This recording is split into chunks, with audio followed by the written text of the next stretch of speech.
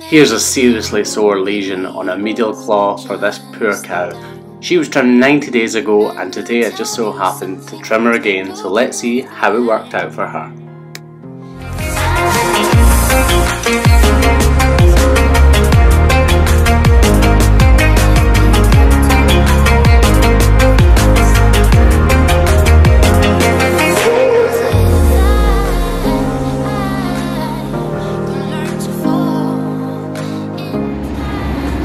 Here we go, cow 4530, and as you can see there is a massive difference. The block has completely worn away and this claw has substantially grown back where the horn was completely removed last time. We'll trim it up and see what she's looking like after this. She might still need another block. I never noticed her walking in, so I don't know if she's lame or not. So here she is all trimmed up.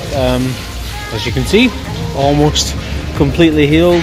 This here is just very slightly thin, so I've left this higher than I normally would. But other than that, yeah, she's good to go. Farmer says she's not lame at all, so job done.